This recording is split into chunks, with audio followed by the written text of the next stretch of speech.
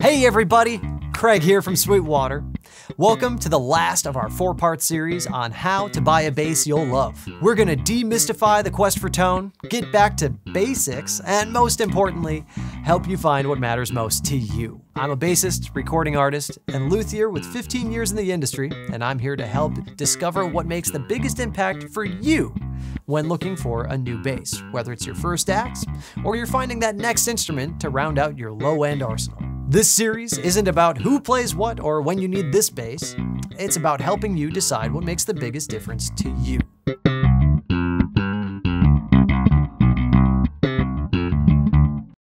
In this episode, we'll be diving into what factors into the feel of an instrument, the main way you interact with it, and what sort of feedback it gives you. We're talking about neck profiles, string action, and bridge spacing.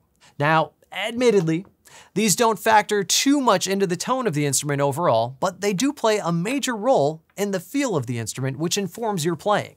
We've all had that experience of picking up an otherwise great instrument at the store, only to put it right back because it didn't feel right. In fact, that's one of the most common reasons people return guitars. So what if we were to break down what contributes to an instrument's feel to help you get an idea of what the instrument is going to feel like once it's already in your hands? We're going to be talking on neck profiles, string action, and bridge spacing as our big 3 things to look at. Let's jump right in with neck profiles. These refer to the back of the neck and how they feel in your hand. Now, different manufacturers will have different jargon for their profiles, usually with terms like modern or slim for thinner necks, and vintage or classic for thicker neck profiles. While this can be a pretty personal choice, don't get too hung up on necessarily trying to find the thinnest neck you can find right away. This is all part of the equation that builds up to the feel of an instrument and how you approach it, and some folks out there, myself included, like a little more meat on the back of a bass neck. Keeping with the fretting hand, action is a hugely important factor to how the instrument feels when you first pick it up. I have some good news for you though. You can have a bass set up for just about any type of action at any time. Unlike the neck profile, this is one of those things that you shouldn't pay too much attention to when you first pick an instrument up. Assume it'll likely need to be dialed into your taste and realize that it's really easy to do so. We can even have our luthiers set up your instrument to your specifications before we even send it out to you. Now let's talk about action. Literally, how high the strings are off the neck. The higher the action, the more you can dig in when playing without getting fret buzz or overloading your pickups. The flip side of high action is that the higher the strings are, the slower you can be with your fretting hand. I use this analogy with my students all the time. If you're clapping as fast as you can, your hands don't really go too far apart. The farther you spread your hands when you're clapping, the slower you get and the more ridiculous you look.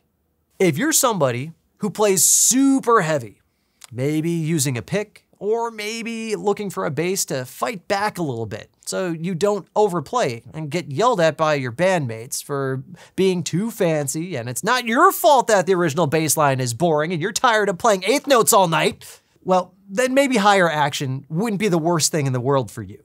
It also gets the strings further away from the pickups, which can give you less string noise and a little rounder sound. On the other side, if you're a slap sorcerer or tap technician, low action may be something great for you. Just like with the clapping analogy, having the strings closer to the board makes some of your melodic gymnastics easier to play. It can also bring some grit to the party when you get it dialed in just right. Last thing we're going to cover here, and something that I really don't think gets talked about enough, is string spacing. This is something that you should absolutely be aware of your preference and how it affects your playing. String spacing is determined by 2 main factors, the bridge and your pickups. Some pickups have pole pieces set at very specific intervals, meaning that the strings will need to be spaced the same way in order to run over the center of the magnets. Standard, middle-of-the-road string spacing is 19 millimeters. That's 19 millimeters between each string. If you're doing a lot of melodic playing, tighter string spacing, like on this bass, can keep everything close together. This doesn't leave a ton of space for slapping, not that it can't be done, but it can get in the way a little bit. Wider string spacing offers some more room for extended technique, but go too far and you run into our clapping example again. It's all about balance and finding out what works best for you.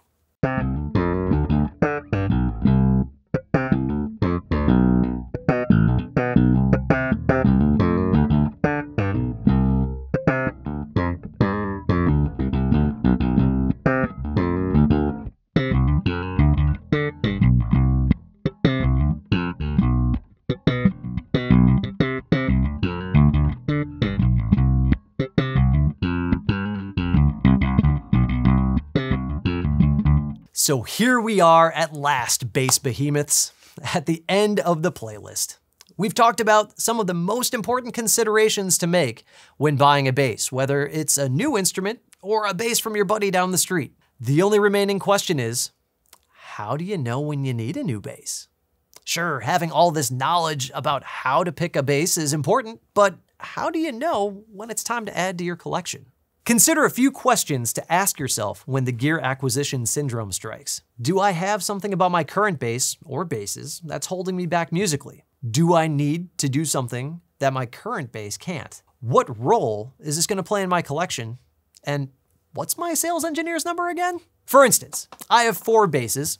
Each has a very specific role in my arsenal that covers all of my bases for any musical situation I might come across, whether that's a remote tracking gig, a theater pit, a big band, or a Celtic rock show. I've got something that covers all of that. You might have an even more varied need than I do, or maybe you just need something with round wounds and one with flats. Ultimately, that's up to you to decide, and I hope this series has armed you with some of the tools to make an informed decision based on what matters most to you and your ears. If you like this video and have some other ideas for bass content here on the channel, drop me a line in the comments. Don't forget to like and subscribe, and as always, start at Sweetwater for all your music instrument and pro audio gear needs.